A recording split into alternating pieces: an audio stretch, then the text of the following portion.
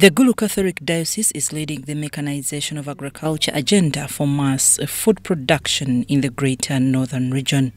Gulu Catholic Diocese, under the Acholibur Parish project, has enrolled the training of farmers in handling and managing agricultural machines for commercial agriculture. Father Matthew Okun Lagoro, the managing director, APPA, says they have trained 10 tractor operators in the first batch of the program. The program is scheduled to train tractor and farm machine operators across Greater North, comprising of Acholi, Lango and West Nile sub-regions. And NUTS has engaged for this training engineering solution organization that is based in Kampala to make sure that this program is well rooted into the pastoral and spiritual ministry of the church. The trainees who were passed out on Monday were equipped in operating tractors, among other farm machines.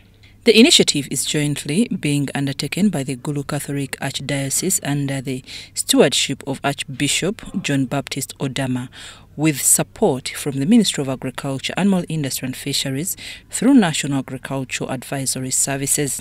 Archbishop of Gulu, Dr. John Baptist Odama, says they have decided to commercialize cassava, soya beans and maize farming in the Acholi, Lango and West Nile region because through this, environment is protected.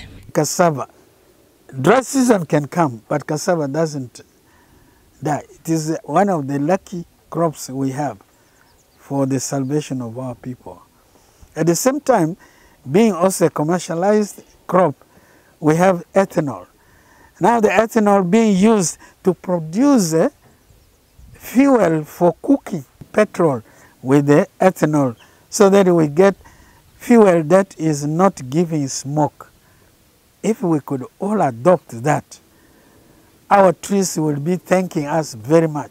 Through the same program, Gulu Catholic Archdiocese has revealed 3 out of 10 tractors for mechanized agriculture and commercial production. Jackson Lagoro, District Production Officer in Acholi sub-region, notes that the area is endowed with arable land, conducive climate and good relief, which is very good for agricultural mechanization. He explains that the mass production of crops is being affected by the use of rudimentary tools. Our agriculture is underdeveloped.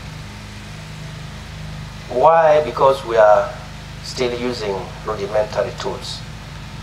I think most families, it is the hoe and the panga, and we cannot do much with the hoe and the panga. We are not